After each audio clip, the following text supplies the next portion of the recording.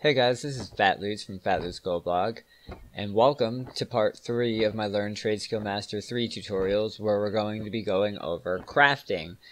So crafting allows you to craft items that are profitable. I mean, that's pretty cool. But you could set up rules for a big bulk of items, such as my enchanting example I've been using throughout this series, and craft the profitable ones. So what we're going to do is I'm going to go use my favorite way of adding an operation by going to the group Phat enchants that I want to add the operation to. So I want to add it to this one. The operation I want to add is a crafting, so I override. There's no operations to select. I create a new operation. My operation name is going to be whatever I want. Enchanting, crafting, how about Phat enchants? Or if you want, you could name this craft 2 if profit is greater than 50 gold, or however you set it up. Would you like to add this? Yes. So I added it to my group, and already we have lots of things. So general restock. So this is how many you want. You have a min and a max. I want at least 1. And I want a max of 3. So the max is really what it will restock to at all times. So say I want 5 of each enchant. Or maybe I want 10. I'm going to type it in because that slider's not easy to use. 10. Min restock. So this is saying if I have 9, my min restock is 1. So I will restock it when I do my crafting kind of search. I don't want to restock only 1. If I only have to craft 1, that means I have 9. So maybe I want to only restock when I'm making 4 enchants or more.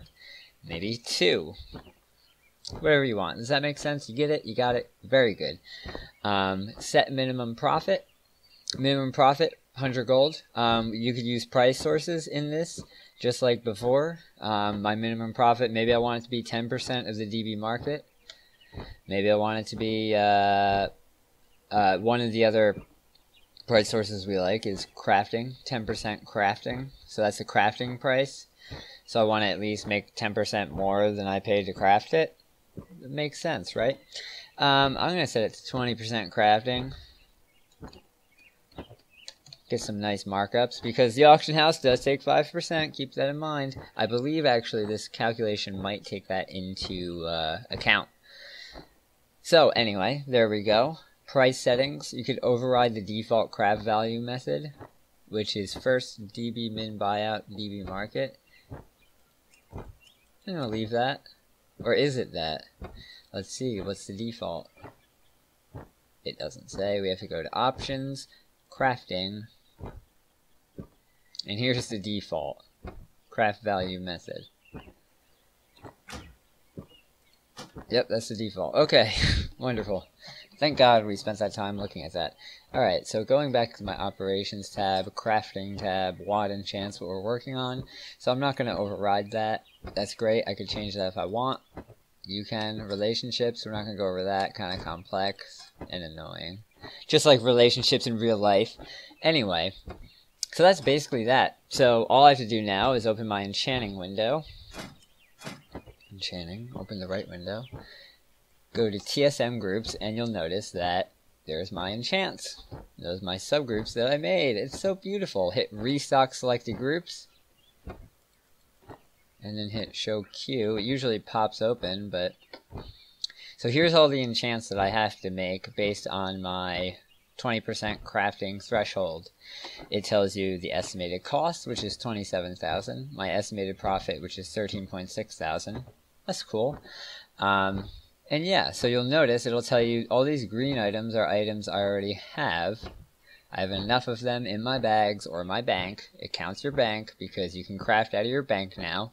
But these items, temporal crystal, I don't have a lot of those. And sorceress, water, and fire, I do not have enough of.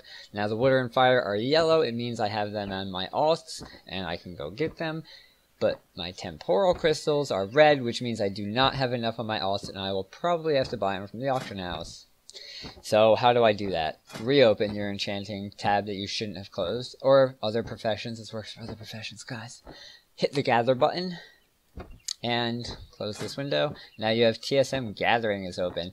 Now, I've been told, this is going to be developed over time. By the time it gets released, this is TradeSkillMaster 3 beta. By the time it gets released, it's going to be a little smarter. But what you can do, so here's your available sources. These are the 3 items I need: Sorcerer's Fire, Sorcerer's Water, and Temporal Crystals. And these are the sources. This is what I can get. This is what it's telling me to do. So for example, I know some of my alts have 18 of them, 88 of them. That's great. So I need 88 Sorcerer's Water. I could just get it from my alt. My other alts have 18 Sorcerer's Fire. I could get it from them and I could be done. Or I could right click all of these options and right click buy from auction house.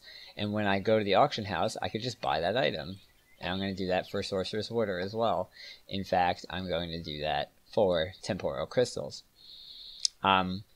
Otherwise, when I go on these alts, this window will still be open, and I can go to, it'll either tell me to go to the bank and pick them up, or it will just tell me to go to the mailbox and click this button, which will say mail items or something like that, and it'll mail it to this character that I am gathering for.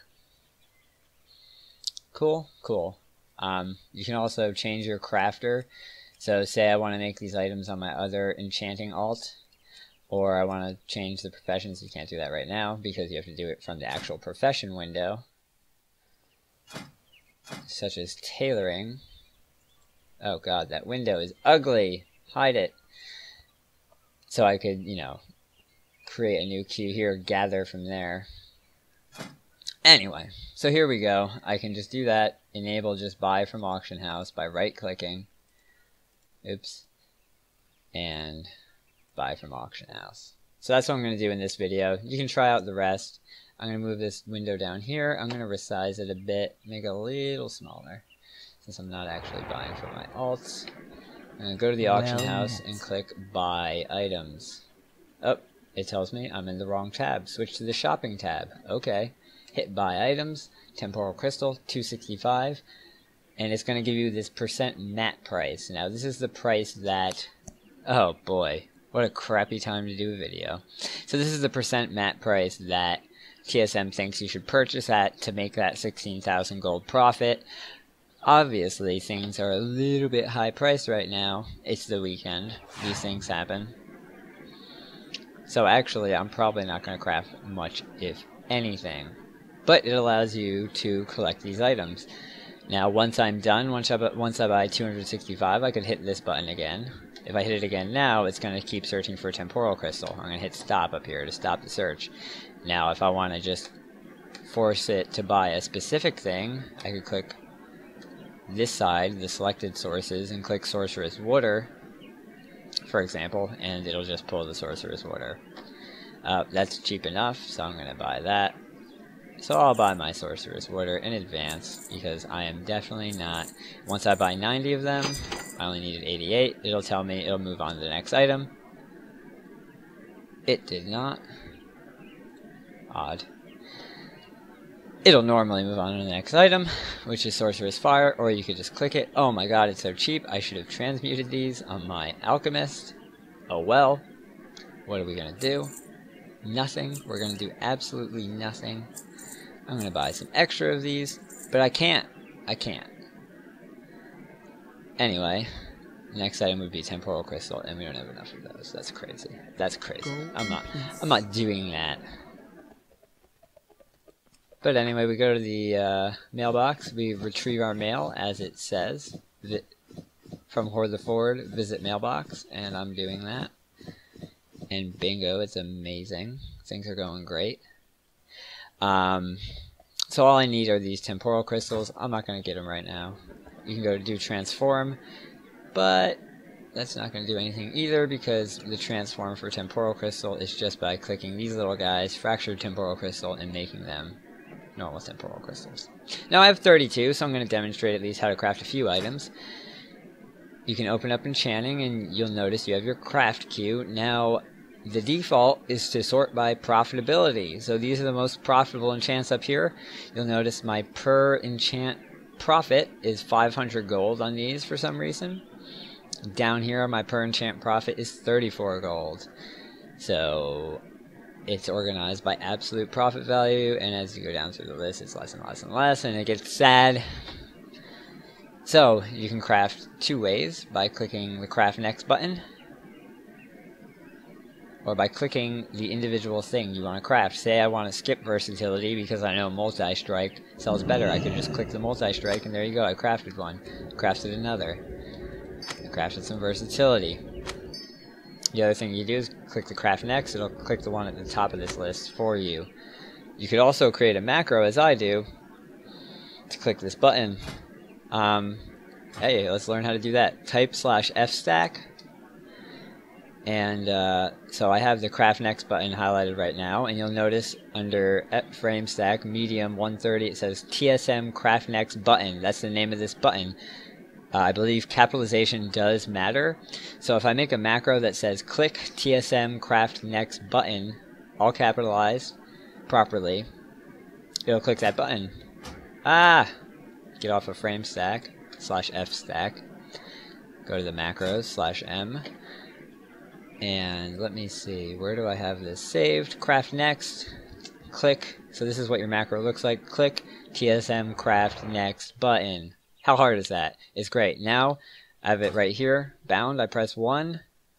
Oh, when I have my enchanting window open, and it crafts the next thing. I'm not, look, my clicker's all the way over here, and I'm just pressing the button. So you can spam that button now. Great, cool. So I hope you learned how to craft items using TradeSkillMaster and how stupid easy it is. And now you're thinking, I should have been doing this the whole time. I hope you guys enjoyed this video. If you did, be sure to give it a thumbs up.